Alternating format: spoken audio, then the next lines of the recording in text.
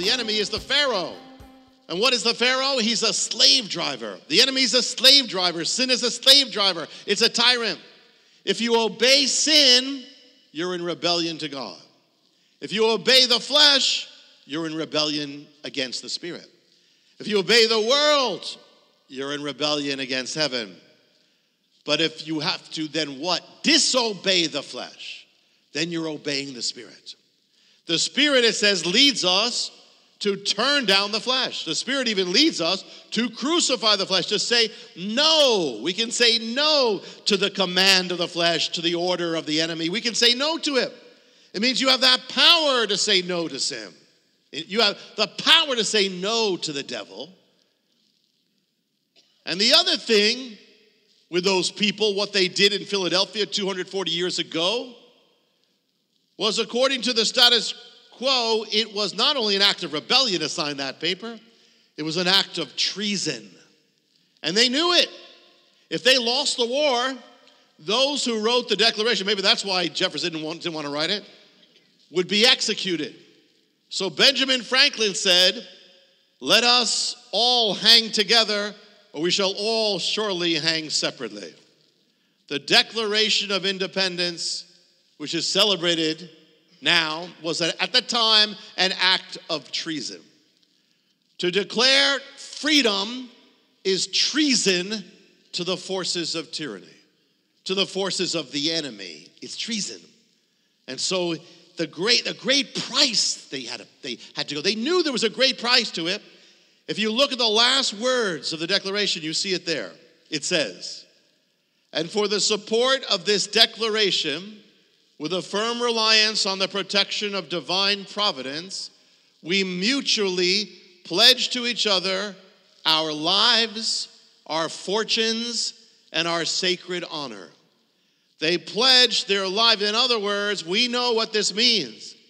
We know that means that if this doesn't go, we are dead. We lose everything. And so we are pledging everything. Knowing the price of those, we sign this, it's all out now. No return, moment of no return. They came to that absolute point of saying, no matter what, we're out of the old now. No matter what, we're out of that bondage. We're free now. We fight as free people. We live as free people. We win as free people, or we lose or we die as free people, but we're free people. Live or die, we do so as free people. And so that was for political freedom. We are to live for a greater freedom than that. Spiritual freedom, total freedom. Now you may have been fighting that bondage in your life, or that unhealthy thing or that unclean thing, fighting that thing just as they were. Maybe thoughts, whatever it is, you must fight. That is part of it. Not everything happens, there are stories where people just pray and like that, something's gone from their life. But most of the time it's not like that. Most of the time, God chooses that we have to choose for him. We have to choose against that sin. We have to choose against that thing. So you do have to fight. And you will have fights where you are more victorious. You'll have times when it's less victorious, but keep fighting, you win. They didn't just fight, though. They did more. And the same with us. You have to get to that point, not just of fighting that thing, resisting that thing, but you have to get to the point of the declaration, the point of independence. The Hebrews were slaves in Egypt, but they had to come to the point, they had to come to their Independence Day.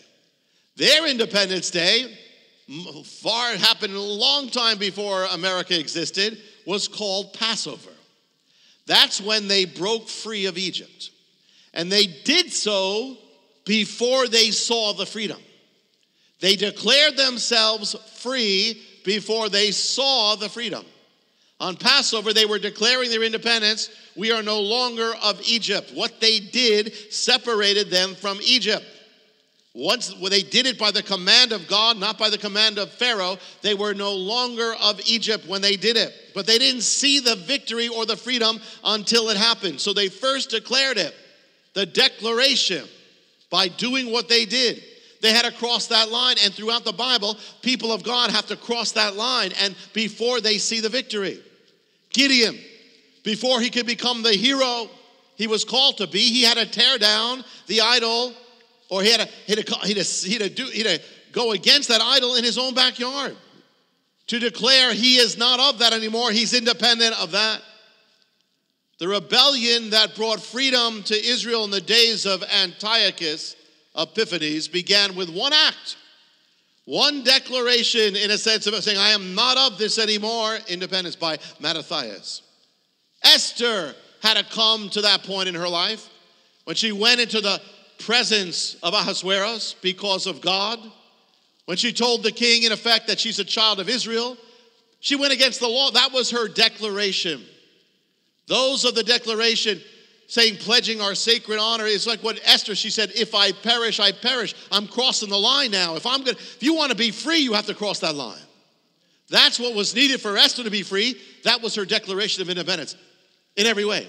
And in Hanukkah, that same thing happened in the sense that when they made the act of saying, I'm no longer of this, I'm not following this thing, they were saying that's it, no matter what, even if it means my life, I am free no matter what. Messiah said, everyone who sins is a slave to sin. But if the Son has set you free, that's the second part. Everyone who sins is a slave of sin, but if the Son has set you free, you are free indeed. So it is written, put off the old self, put on the new self. It is also written, sin shall not be master over you. Do not therefore submit again to a yoke of slavery, for it was for freedom that Messiah has set you free. Do not submit again to a yoke of slavery. You are free.